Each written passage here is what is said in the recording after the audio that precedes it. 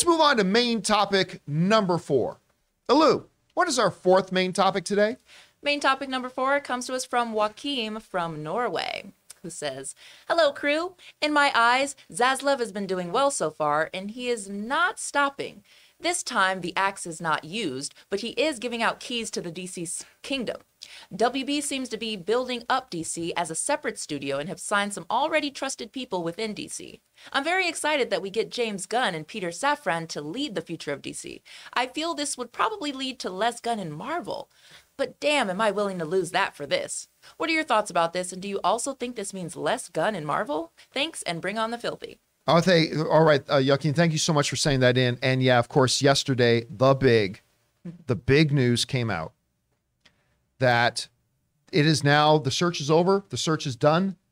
DC has found their, quote unquote, their Kevin Feige in the form of 2 individuals, producer Peter Safran, and of course, James Cameron.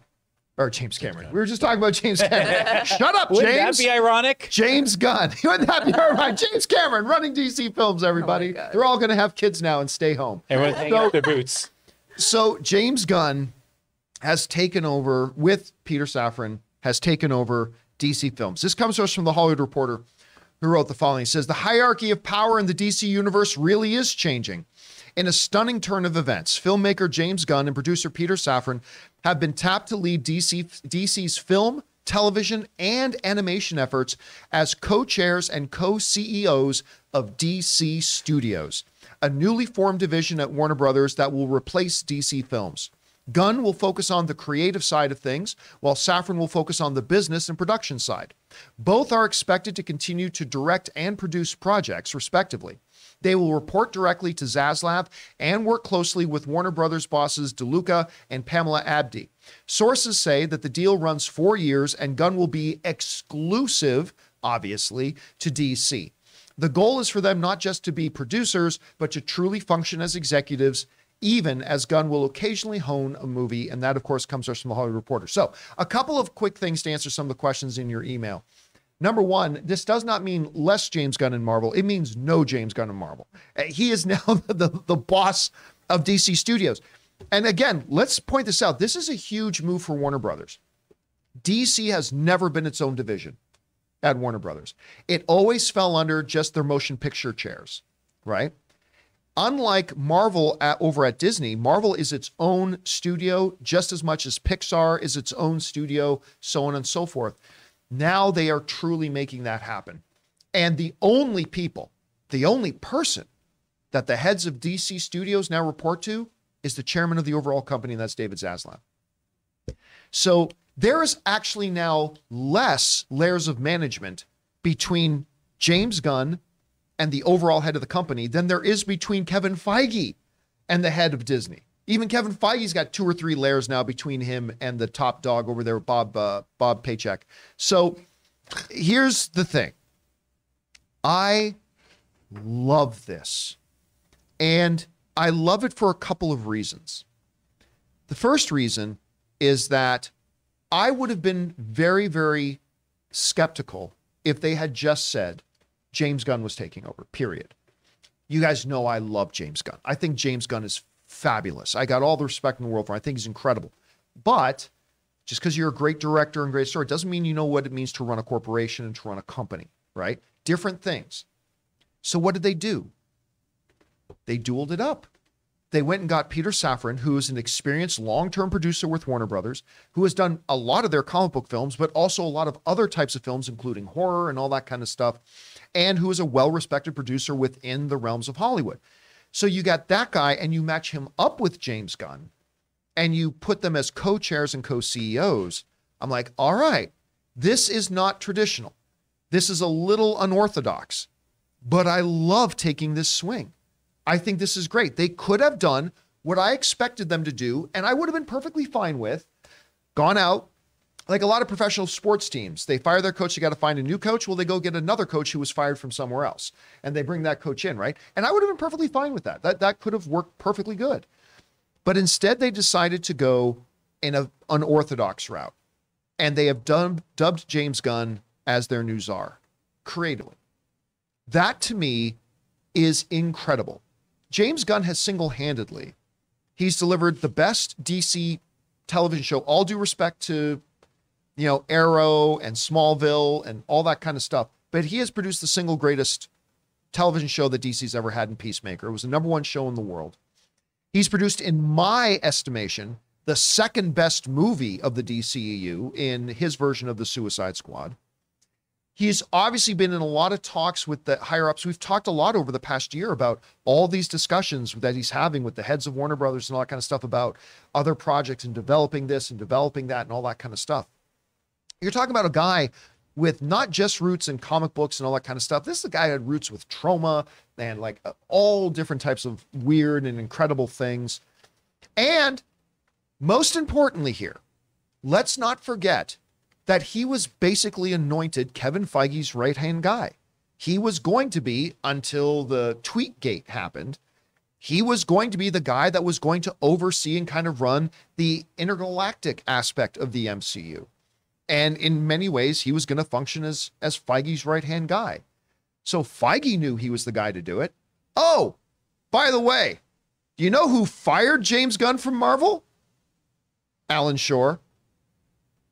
You know who's now the lead consultant at Warner Brothers who just hired James Gunn? Alan Shore. Horn. What? Alan Shore is James Spader's from character. Boston Legal. Yes, sorry about that. Alan Shore, Awesome. ladies He and gentlemen. just walked in and fired With him. Vice President Denny Crane. Well, at least they had good legal representation when they did it. Denny Crane. You're fired. So You Alan need to leave. Horn, the great Alan Horn, who I adore, which of course, we talked about this on Open Mic yesterday. It makes me put on my little tinfoil hat conspiracy theory. What if this is a long laid plan?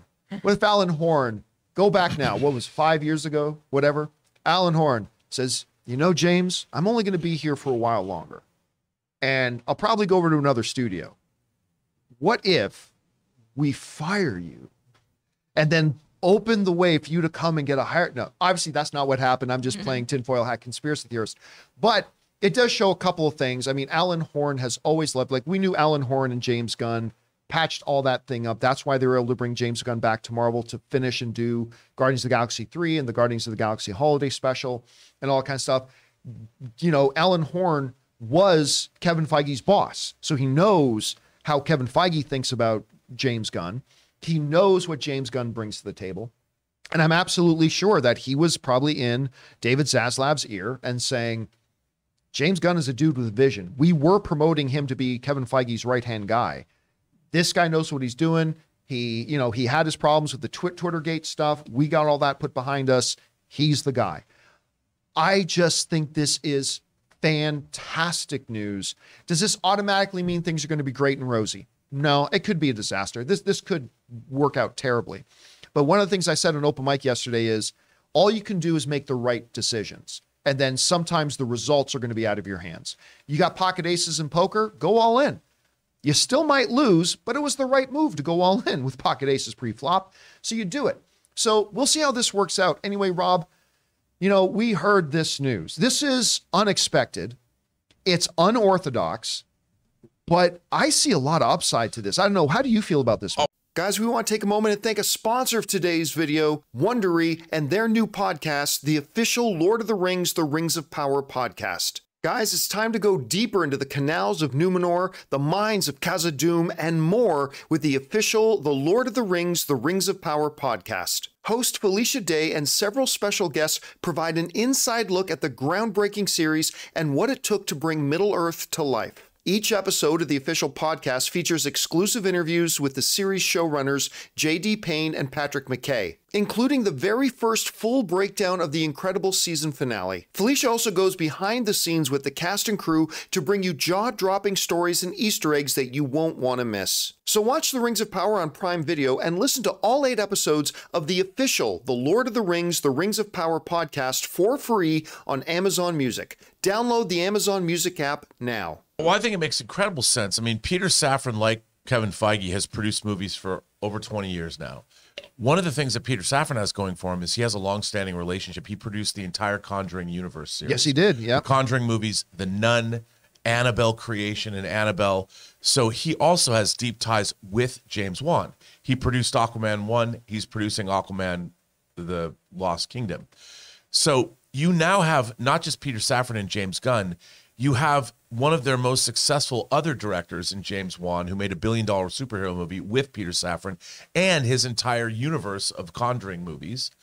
So you've now solidified a man that is respected by two of the biggest filmmakers at DC. Things like what happened to the Swamp Thing TV series that James Wan was producing probably won't happen. So you now have a group of people that are both creatives and bean counters all together, charting the course of what they want to do. James Gunn's probably going to make 2 giant movies. I would be very surprised not if it's announced in the next month or 2 he's directing Superman, because that's what he should be doing. But do you With think Henry he could Cavill, he's going. Henry Cavill, they've already teed it up. James Wan's already saying, you know, isn't it great? Peter Safran and James Gunn's taking over.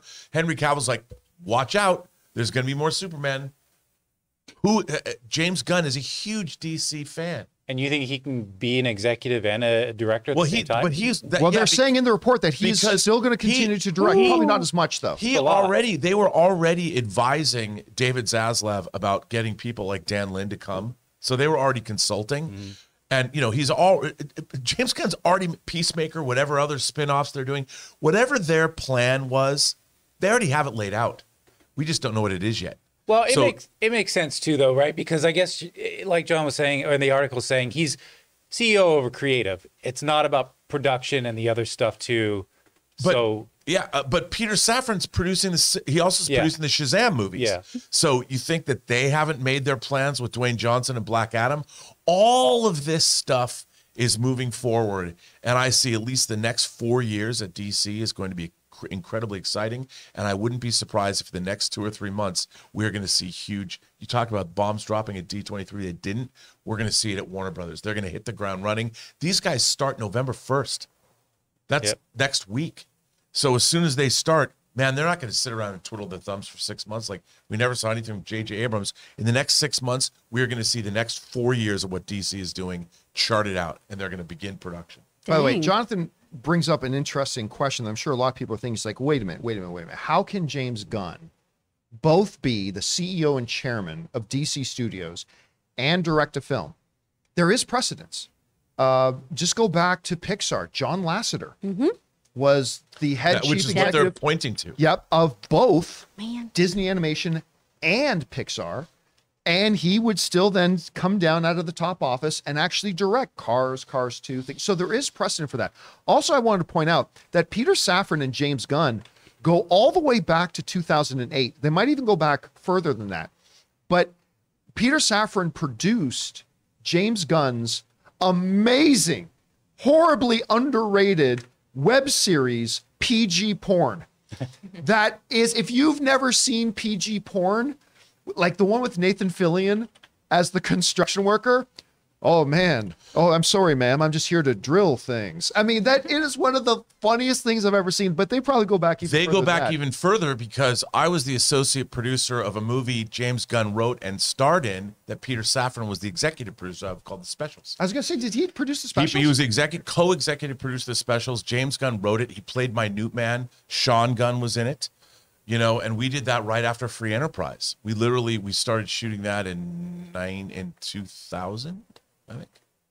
Anyway, Chris, you hear about this. I mean, this was stunning. This pretty much shakes the whole comic book movie world. But what are your takes on this? The Lasseter point was what I was going to bring up. I was like, dang it, that was my thing that I was going to say.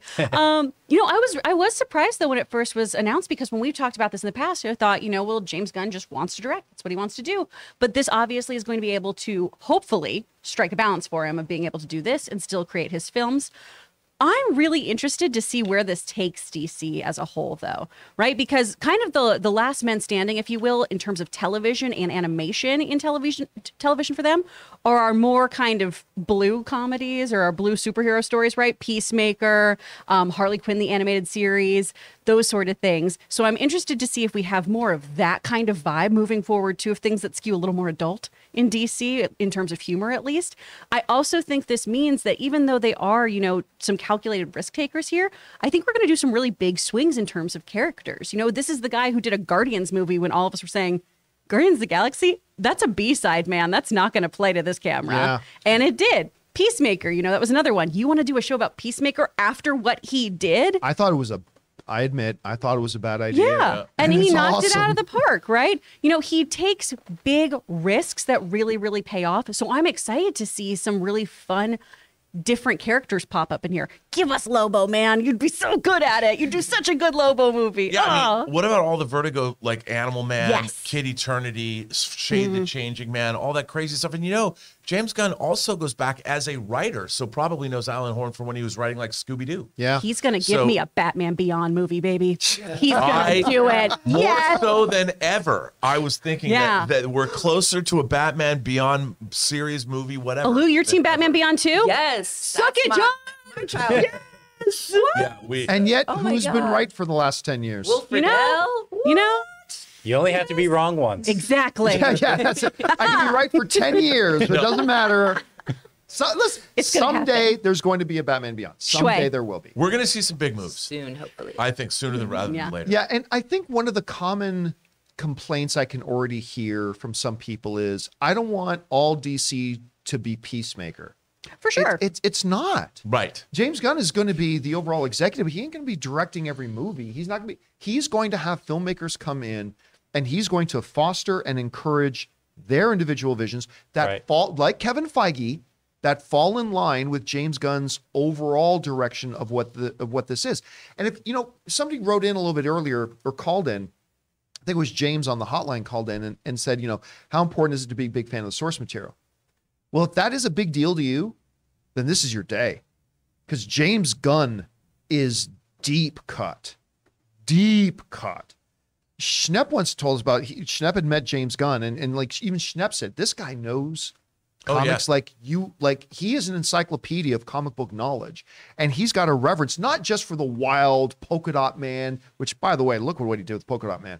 But not just that stuff, but of the more established mainstay, the darker, the grittier. I am very excited. And again, he worked with Kevin Feige for years. So he's got a solid understanding of what he's doing here. Not only that, James Gunn is a novelist. He wrote a novel, a very dark novel that I recommend called The Toy Collector. It's a hardcover novel. So James Gunn, they already know what they're going to do. I'm sure that the calls have been made. It's just they can't say it yet. But the fact that they're starting November, there's a reason why this starts November 1st. They're not waiting. No. And this has been in the works for a while. By the way, one interesting side note to this whole story is that the Joker sequel is going to be under the Warner Brothers Pictures umbrella, not under the DC Studios umbrella.